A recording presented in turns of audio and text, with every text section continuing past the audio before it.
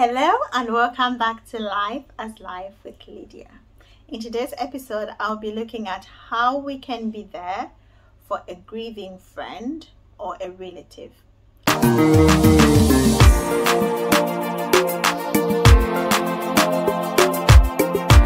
It's such hard times, especially with coronavirus. So many families around the world are experiencing loss, and it's really a very difficult time for many families. At the moment, I am not home. I'm in a quarantine hotel because I just came back from a funeral. Lost a young brother, so it's a difficult time. So I thought I could share some thoughts, as this is not the first sudden death that I am experiencing, but it's the third one in a space of 2 years. So it's quite a reflective time for me, and also just difficult. I can put it that way, difficult time. I'll straight go into sharing the few points that I came up with in terms of how we can be there for a friend or a relative. And the first one is recognizing who you are to this person.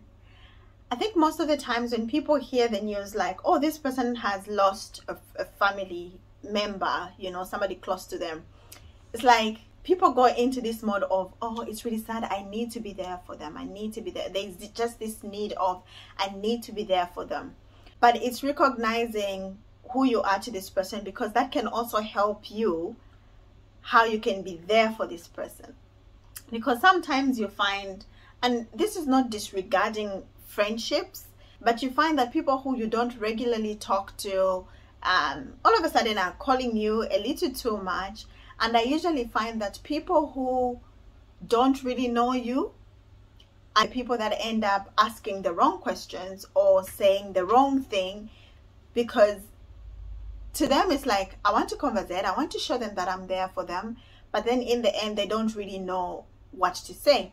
And this is why I always say, like, it's okay to be quiet, especially if you are there like face to face. I don't mind people coming, and if you don't have anything to say, to just keep quiet. Or it could also take just sending a text message to say, oh, I am here. Because you can imagine you're going through grieving and then messages keep coming, how are you? You already know that I'm not okay. So are you expecting us to start a venting session? So you can imagine how many people are texting this person. So text messages such as, I am here if you need to talk, or I've got some time between this time, because sometimes people are just like, oh, if you need anything, let me know. Anything is so open. It has, anything, anyone, everywhere are words that have no exception. But we all know that there is an exception. So even just being real, telling somebody, oh, you know what, from this time to this time I'll be working, but I'm free during this period. If you want me to come through, if you need me to do some shopping for you, please let me know, because I'm going to be free during this period. And that's just being realistic. Also recognizing, especially the first day when you just hear the news, it's like everybody just wants to text you, they want to call you, and and I know it comes from a good place, because people just want to be there for you. But then it's recognizing that this person is processing. And for instance, I could give you an example of myself. The 3 deaths that I have experienced in the last 2 years have been, I would say, sudden.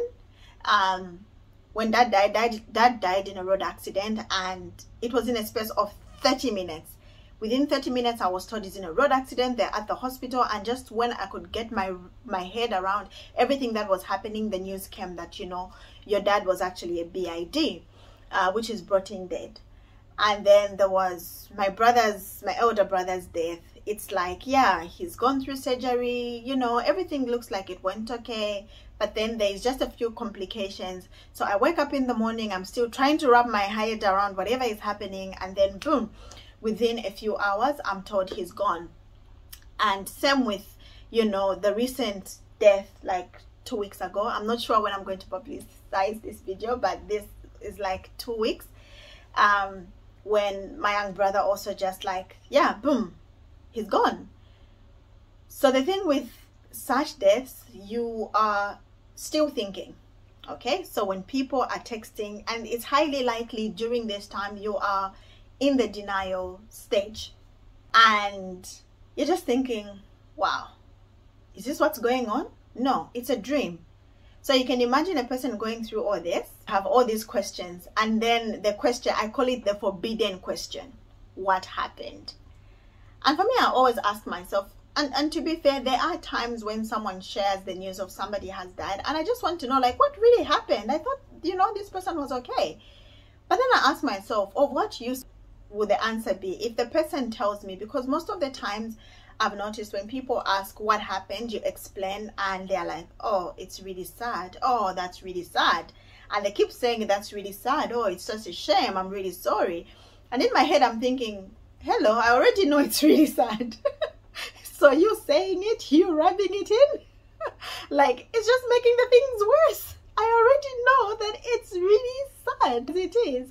So it's acknowledging, you know, the stage at which the person is at.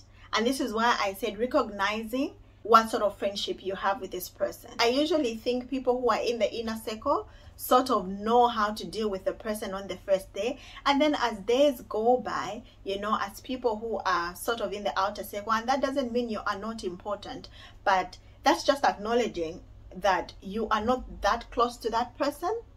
Because I've found that people in my inner circle sort of know how to deal with me, and usually when I find myself managing people because of the things that they are saying and I'm finding them a bit too much, are people who are usually in my outer circle. So, you know, knowing what questions to ask, at which point we can ask them, and also asking ourselves, is it necessary? If I know, then what? Of what use will it be? Because most of the time, this is when we find, I remember somebody sitting with my mom and saying, oh, I wish you told me that your son had this issue, because, you know, there's this stuff that I sell and this could have been helpful. Hello? This is someone who's just lost her son, and then you want to say things that could have been helpful. That's not a helpful thing to say. You might be thinking you want to be helpful, but it is what it is. The person is gone. And when a person has died, that's it. They're gone. You know, there is literally nothing we can do about it. And then moving forward to our next point, let's accept that this person is going through a life-changing experience. I've already talked about some questions that people ask. Sometimes people, just during the funeral, during the first day, they'll start asking you, so what are you going to do? Are you still going to continue living in this house? Where is, you know, the rent going to come from to pay for this house? On a first day, on a second day, when somebody has just lost someone, I think that's a little too much to ask somebody. It's a life-changing experience. Somebody has just lost a person close to them. Their life is not going to be the same again. That's just a fact. It's not going to be the same again. So yes, you want to be there, but as you are trying to be there for somebody, have it in mind. My friend, my relative is going through a life-changing experience. So be careful with your selection of words.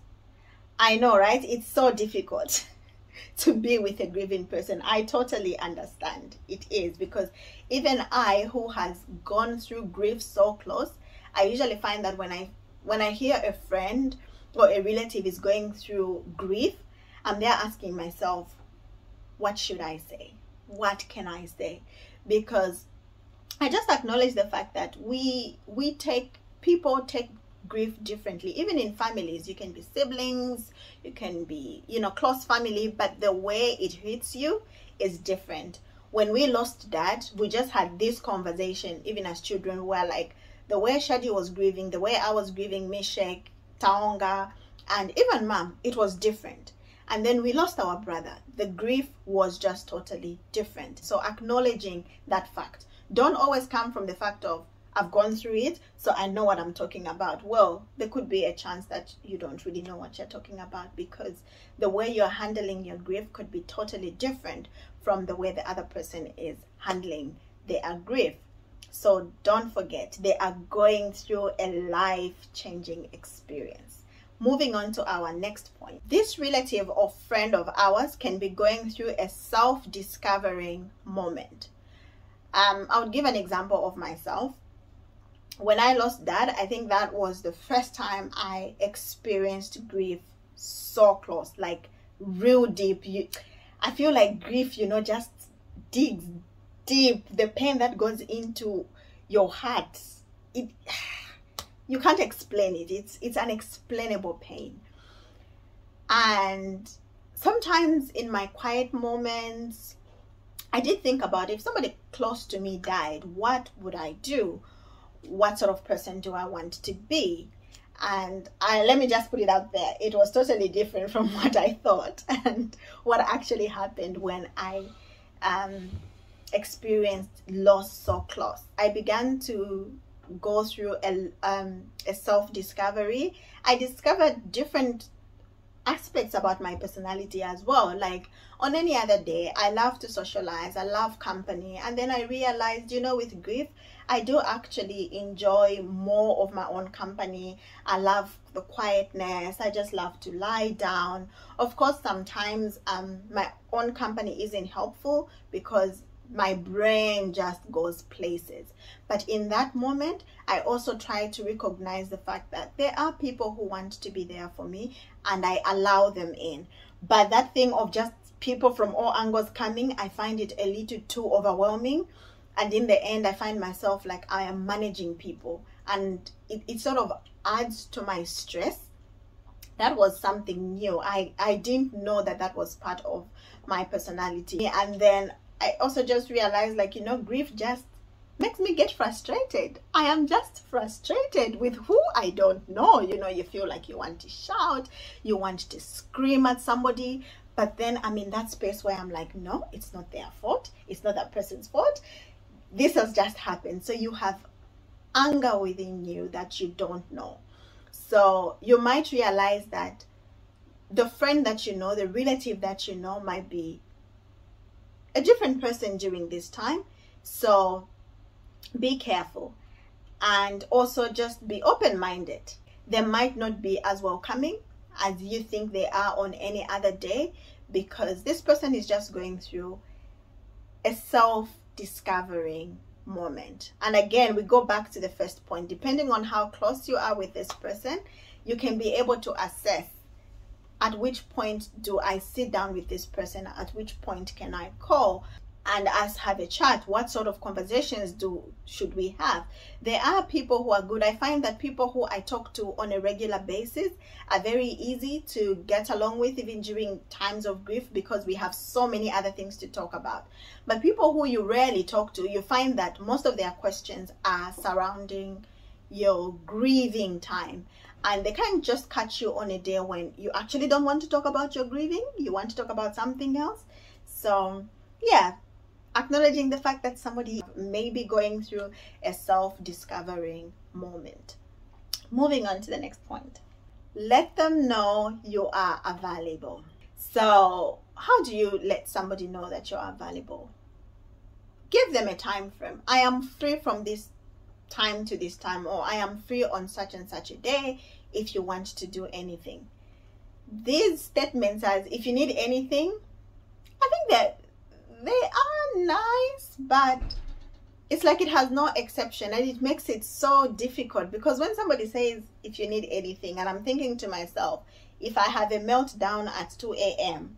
and I call you, are you able to wake up and come over to my place so we can talk? Or are you able to wake up to have a chat? I know people are like, no, that's not what I meant. I didn't mean you calling me at 2 a.m. But yes, so saying things, open-ended kind of, statements, as if you need anything, let me know. You can tell somebody, from this time to this time, I am free. On such and such a day, I am free. I would like to come and do cleaning.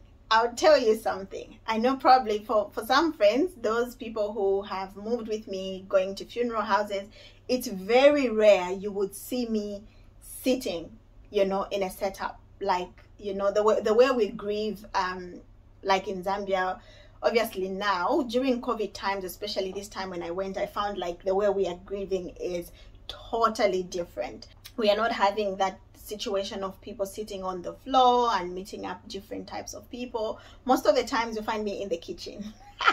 It's either I'm helping out, cooking, just doing something. I like to get busy, keep my mind busy, do something that is lessening your burden, because I usually find talking a bit difficult, because I'm just like, I don't know what to say. Like even when you want to encourage, it's very easy to say things like it's the Lord's will, of which it is. But in the moment when things have just happened, you are there and you don't know at which state this person is in their mind, at what they're thinking. So you want to be careful. And that's why for me, I just find it easy to be busy. It's either I'm helping out clean, or, with logistics, just keep busy. So let this person know that you are available. Send them a text to say, if you need to talk, I am here. So the ball is in their court. They know that they have options. You tell them, if you need shopping, I am here to do some shopping for you. Are there any logistics that need to be done? Recognizing things that need to be done to just lessen their burden. Because, having people around, people who go and do the shopping, people who are cooking, it's really helpful. Sometimes it may look like one of those things, but it is actually helpful having people around who are helping out with cooking, with logistics and all that stuff. It's really helpful. So letting your friend know that you are available. Moving on. I think I've already alluded to this point, but helping them on their own terms and not your own terms. I think I had mentioned earlier that there are times when we want this goodness to reflect on us. It's about me. So we go all out. But then you find that the things that you are doing might not really be things that this person finds helpful. Sometimes just because, you might be a person who enjoys talking. And then you go to a friend who, at that point, they don't feel like talking, to be honest. They can just appreciate you being there with them, quiet, in silence. And then you go there and you're talking, you are reading all these encouraging things and all that stuff. And probably in that moment, maybe what the person really needs is just company, someone seated there and quiet. Like I said, I find myself to be that sort of person when I'm grieving. I love the silence, to just sit, quiet. I remember when I had traveled to Zambia for Dad's funeral, and I was told, there are some people who want to come over and see you. I got so nervous. But for some reason, I don't know what really happened. Those people didn't come through, and I was like, whew. But one person came, and I remember she came for a good 10 to 15 minutes. It was quiet. And trust me, I enjoyed that time. I think in that 15 minutes, she only said probably a sentence or two, and it was just quiet. She gave me a tight hug, and I enjoyed that. I was like, this is perfect. We don't have to talk about anything. This is great. And I felt like they did something that I actually appreciated. So it's doing that which, recognizing what is it that's going to be helpful, and even just asking, what is it that you want to do? If your friend is in a space where they can tell you, like I said, recognizing how close you are to this person, there are certain questions that you can ask. I mean, with my inner circle, they can ask, what is it that you want to do today? Do you want to talk? And I can just be comfortable and say, no, I don't want to talk. And I know I won't be offending somebody, rather than me finding myself managing people because, they are there and I feel like I'm obliged to talk back, to conversate, even when I feel like I don't want to conversate. Above all, pray for this person. Prayer moves mountains. So pray, because we need to recognize the fact that there are places where prayer can touch that we can't. God offers unspeakable peace, unspeakable comfort that we as human beings can't, because we do not know exactly how this person feels. No one knows what the next person feels. I know this is a statement that is loosely used sometimes, like, oh, I know how you feel because, you know, I have gone through it. You can relate, but knowing exactly how someone feels, that is not easy. I hope this has been helpful. I found it therapeutic as well, because it was like a venting session. Thanks to YouTube. But yeah, let's get comforting and loving to our friends. We all need some love in one shape or another, and we all need a shoulder to lean on in one way or another when we go through grief. Bye bye.